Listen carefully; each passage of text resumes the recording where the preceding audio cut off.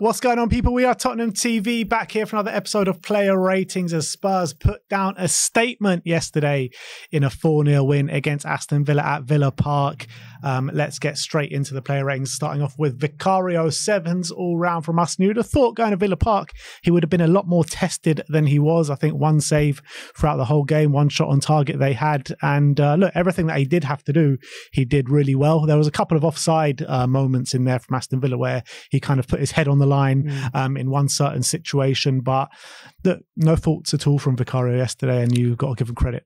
Yeah, I think the only save he had to make was from Zaniolo, which was at 2-0, which was he did quite well to come out and smother that opportunity and make sure that there was no real chance there. But it was a quiet day for him because we defended brilliantly, and I think a lot of credit has to go to Romero and Van de Ven for how quiet Vicario was on the day, because if it wasn't for them, he might have had a lot more shots to contend with. But brilliant defensive showing, and I think Vicario will thank his defence for that. Absolutely. Moving on to Pedro Porro, 8s all round, and he showed yesterday how much we have been missing him in the couple of games that he has been out. I thought it was a flawless performance, particularly defensively in the first half. He was getting us out of all sorts of trouble with our poor passing out the back. Offensively as well, I thought he was playing well, getting into the middle of the park, playing some really nice passes.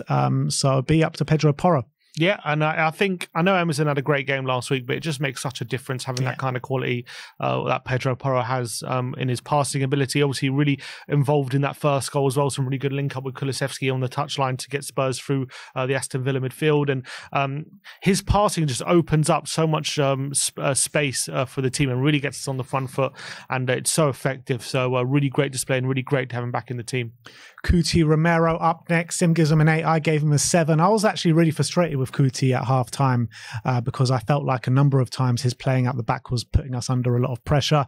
But from a defensive standpoint, I thought he was impenetrable at times, and he definitely stepped up massively in that second half, which is why I gave him a high rating.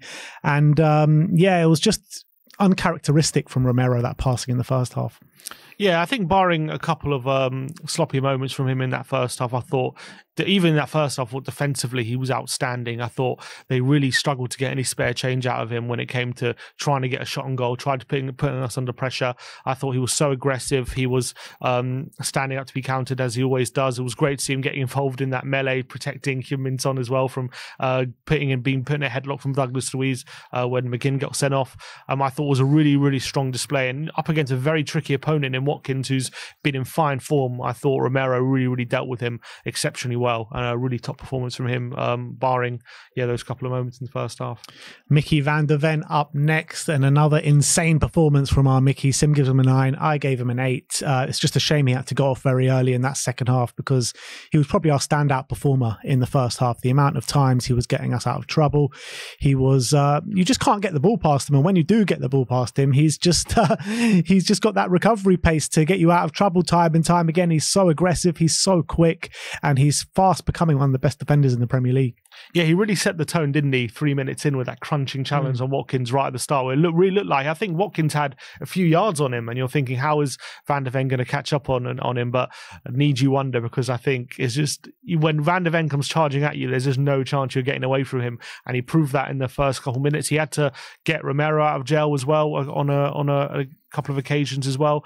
But what I love about Van de Ven recently, he seems to be getting a lot more confident on the ball and like striding forward and getting the ball out of his feet a lot quicker. I felt like he was going for a spell where maybe he was hanging on to it a bit too long and maybe not moving forward with it, and he seems to be getting that out of his system now. He's so confident, such an exemplary defender. He's so great to watch as well, so graceful. He barely ever fouls anyone, he doesn't need to. He just nicks the ball off you, which is so great. But as you say, the only shame was he went off so early, but I thought he was probably, as you say, probably our best player before he went off and didn't put a foot wrong.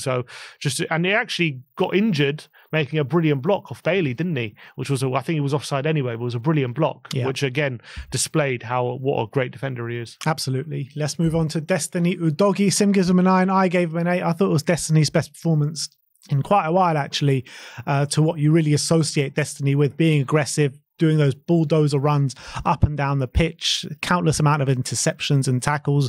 Nothing got past him throughout the whole day, and I thought he was just a thorn in Aston Villa's side for the majority of the game. And I think it was down to him why they were getting so frustrated at times, and McGinn had to try and take him out. He bought that red card as well. He didn't buy it. I think McGinn just, I don't know what he was doing there, just didn't try and play the ball by any stretch of the imagination, and nearly injured Udogie in that moment. Let's hope by at the end of the game he isn't injured, but it looked like he was hurt from it. Yeah, thankfully he was able to carry on and finish the game, so hopefully he's okay. I thought he was exceptional throughout the game, to be honest. I think Udogie recently hasn't quite kind of been his most confident best for one reason or another. He hasn't done those like where he just charges right through the heart of the opposition, and he was doing that time and time again yesterday, and it was so hard for Aston Villa to contain. It was like if they got anywhere near him, he would just absolutely turn them and bully them with his physicality and just charge right through them, and every time he was doing it, Villa were putting them on the back foot, and it was so exceptional to see.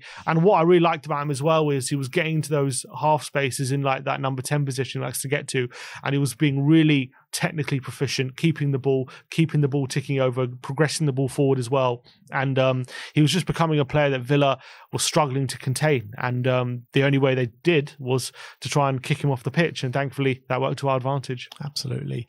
Next up is Yves Bissouma. 7s all round for Biss. I was a bit frustrated with him at times in the first half. There was a really sloppy moment where he just played a shocking pass and Villa were set on their way. He nearly, that moment where he nearly gave away a penalty. I mean, he did get the ball, but I thought it was a bit of a sloppy challenge from Bissouma in that moment and that moment of the game. But I felt after that, especially in the second half, he grew into the game defensively. I thought he was on point. He wasn't driving through their midfield, but what he was doing was playing really good passes, switching great switches of play, simple passes as well that the team needed to help us control the game and help us keep possession. So another positive performance from Bissouma, I thought. Yeah, I agree. Apart from that, maybe that sloppy moment he did have, I thought it was a pretty positive display. Was tending to keep things simple rather than overcomplicating things. But what I liked about his performance, as you say, his long passing switches of play was really on point in this one. I think he completed 3 out of his 4 long passes. I think he was really good. And as well, what I liked about him, he wasn't maybe brave with his passing, but what he was brave was with his pressing. And a lot of the time when Villa were trying to play out the back, he would actually step into the final third and be very, very aggressive and try and win the ball back really aggressively. And that really, really benefited Spurs. So positive performance from Biss. Obviously, still not quite at his best, but I thought it was pretty good. Yeah. Pape Matar Sarr up next. Sim gives him a 9. I gave him an 8. Another really good display from Pape. I felt his performance just kept getting better and better and better. He got taken off with 20 minutes to go, and probably rightly so, with him nursing that back injury and Spurs being 2-0 up. But you know what you're going to get with Pape Matar Sarr, you know, non-stop running, helping the team endeavour, being physical in the middle of the park, helping us win that midfield battle as well. And look, you can talk about that assist for days because it was one of the best assists I've seen all season. What a cross right on the money for James Maddison. Yeah, exceptional cross from Sarr. Definitely contender for assist of the season. The fact that he was able to pull that cross off while he was kind of falling over and off balance as well makes it even more impressive.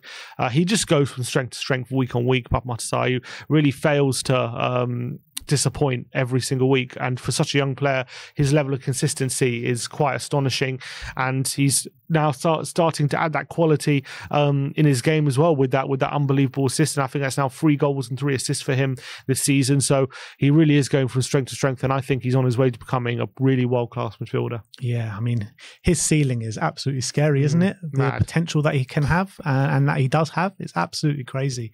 But let's move on to James Maddison. 8s all round for Madders.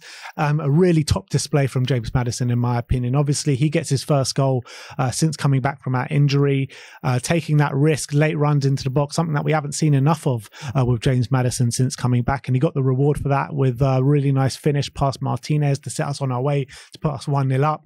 And what he did after that, I felt like he just kept dropping deep, helping us dictate the tempo of the game. Him in particular was dictating the tempo of the game, and they just couldn't deal with him at times. And yeah, maybe he could have had a few more shots and hurt their opposition goal a bit more.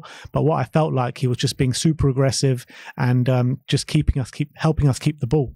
Yeah, and I thought after he scored that first goal, which was a really nice, well-timed run from him, he started to really help dictate the game with his passing ability. And I felt when we had that control of the game, he was really dictating the play, dictating the pace of how Spurs play. And he was really being that playmaker that we know he can be. And Villa really couldn't deal with him. They couldn't get near him. And I thought he was really just making the ball tick over and over again. Really top performance from Maddison, and probably maybe last week, but maybe one of his best performances since his return from injury. I think it is his best, to be honest. I really do.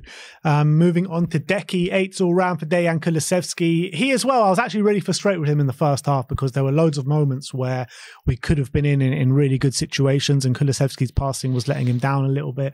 But in the second half, it was a completely different story from Decky. He was central to everything that we were doing. I think he was involved in, was it 2 or 3 out of the 4 goals that we did score? And he was at his creative best. I think 2 key passes on the day, and they just couldn't handle him on that right-hand side of the pitch. Yeah, I thought in that second half, that was Decky when he's at his best. Yeah, when that was Decky at his best in that second half. Because first half, he was a bit sloppy. Didn't think he was having a great game, but he really did turn it on in that second half. And phenomenal play for the first 3 goals that we did score. Great interchange with Porro and a great passing behind to Sal for the first. Great piece of pressing and a good run as well to stretch that defence for the second. And then an exceptional assist, marauding down the right-hand side and cutting it back on his right foot, putting on a plate for Heung-min Son to absolutely bury for the third as well. And I thought he was actually giving their left-back a real tough time. I thought he was taking him on a number of occasions. And getting beyond him as well a few times. I thought it was a really strong display from Decky, and it's really great to see him in full flight like that because when he is, he's hard to stop. Yeah, he really is, and we need to see that on a consistent basis now from Decky. We know he's got it in him. So just use that kind of passion, the passion he showed in that second half, use the quality that he has, that quality he showed in the second half. We need to see that on a more consistent basis from Decky, and use that right foot more often because he used it again yesterday and look what happened. You showed quality from it, so use it more often. But let's move on to Brennan Johnson, who started on the left. Sim gives him a 9, I gave him an 8, and I thought in terms of the first half he looked like the most dangerous player that we did have. Straight from the off, from the first minute, he was attacking his fullback, taking his man on, something that we've been heavily critical of him since coming to Spurs. And I think you're seeing a man growing in confidence and growing in stature of this Spurs team. The goal that he did have was a lovely finish to the roof of the net, and I think that's just a consequence of the confidence that he showed in that first half. And I thought the goal he fully deserved, and he was a thorn in Aston Villa's side for the majority of the game. Yeah, they really struggled to deal with him, and it was so great for him to have a performance like that while playing on the left-hand side, because it's been a big subject of debate. Is he better on the right? Is he better on the left? And a lot of people have concluded, maybe including me, that he's much better on the right, but maybe he's starting to prove a few people wrong with that performance. And I thought he showed a new lease of life on that left-hand side, playing with so much more confidence. I think maybe his recent goal contributions have really given him that confidence to play the way that Ange wants him to play, going on the outside of his defender, not giving them a moment to rest. I thought Matic struggled to deal with him on a number of occasions. And obviously that finish, it finished right into the roof of the net. That was a confident finish I've ever seen one. And you can really see he's starting to bed into this side now. And look, maybe we've got to start having a conversation about Brennan Johnson, because that's now 10 goals and assists this season, 4 goals, 6 assists. And he's, for all the talk of about him being a flop and overpriced and all that kind of stuff, for a first season at 22 years of age, to have that kind of goal, to have that kind of output after 27 games, I think if you just isolate his minutes, I think it's a goal contribution every 1.5 games. So he's really starting to consistently get those goal contributions now. Yeah, I would say like the performance level, even with those goal contributions, hasn't been there. But yesterday was a massive step in the right direction, because I thought the performance level was there, including the goal contribution. So massive big up to Brennan Johnson for his performance yesterday. And last but not least, of the starting lineup is Heung-min Son. 9s all round for Sonny. 2 assists and a goal on the day. 2 big chances created. I thought in the second half he was central to everything, and the leadership qualities that he was showing, that quality in the finish that we know Heung-min Son has, I thought was absolutely breathtaking.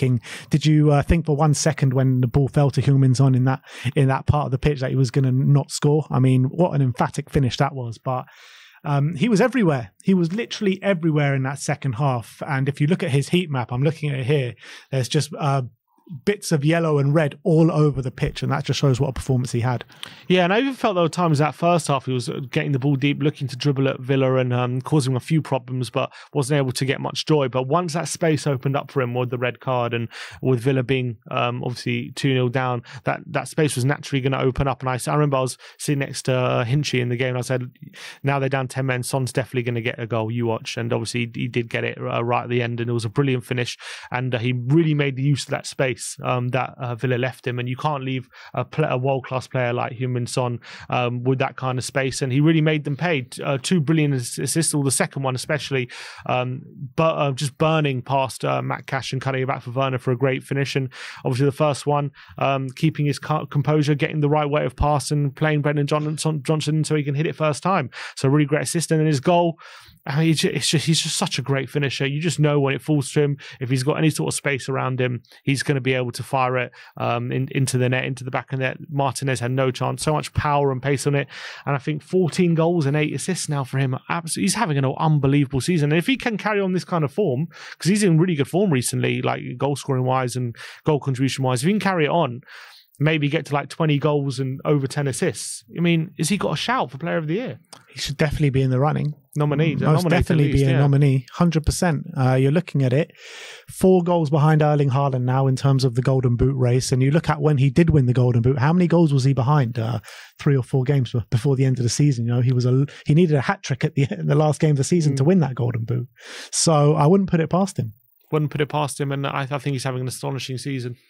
Let's move on to the substitute, Radu Dragusin. Sim gives him an 8. I gave him a 7. In terms of, we all feared the worst when Mickey van der Ven goes off a few minutes into the second half. Dragusin gets his big opportunity, playing 41 minutes on the day. And I thought in every facet of his game, he was brilliant. Defensively, he was putting his body on the line. There was one that he got right into the nuts, and you're thinking, that one must have hurt. And because I was watching on TV, and you just hear a massive ooh, everyone in the stadium that saw that replay on the must have been on the big screen or something. But it wasn't that. What I was most impressed about with Radu Dragusin was on the ball and how progressive his passing was, because when Mickey van der Ven goes off, especially playing against 10 men like that, you need someone at the back alongside Romero that's going to produce those progressive passes. And I think he did that. And he was getting up the pitch, foraging into the opposition half and showing quality.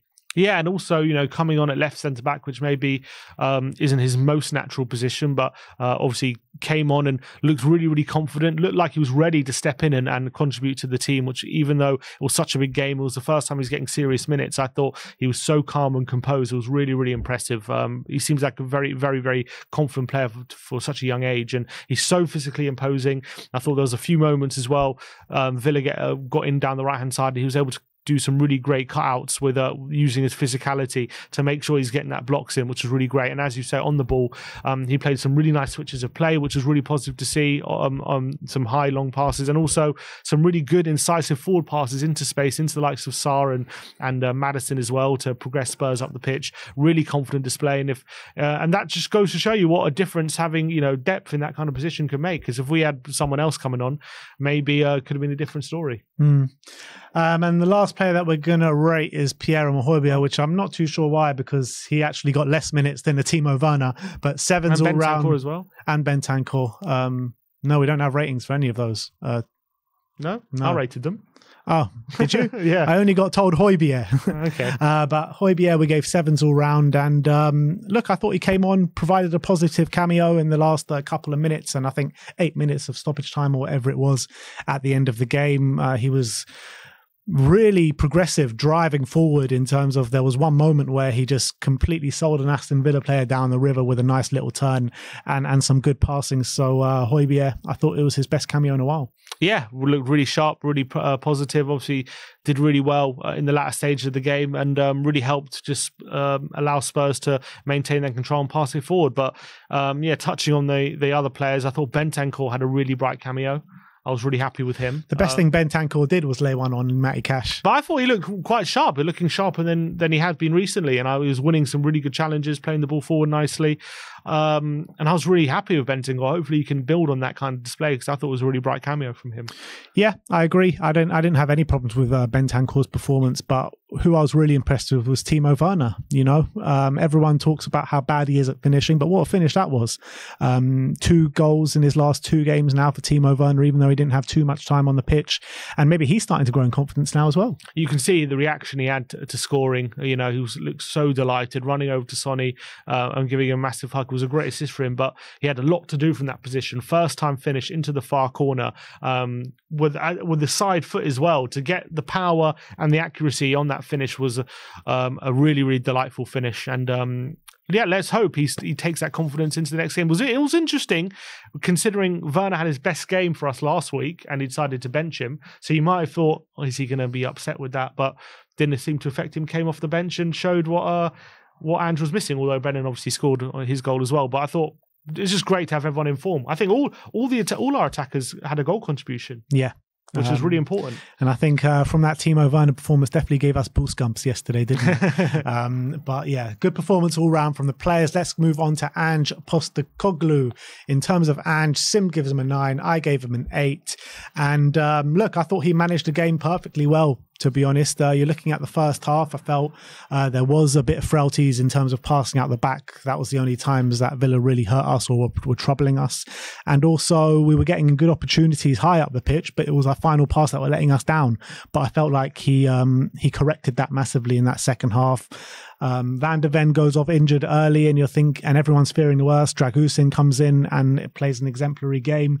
Which is the coaching methods to only a testament to Ange Postecoglou and the way he managed the game. And I felt like in that second half, we managed the game so well. I don't remember another game this season that we've managed so well from start to finish, really. Yeah, and what I liked about Ange is, hearing him talk after the game, he was saying how in the first half he liked the control we had, but obviously, Villa were tough to break down, but he noticed in that first half, near the end of the first half, Villa was starting to tire a bit, starting to look a bit leggy.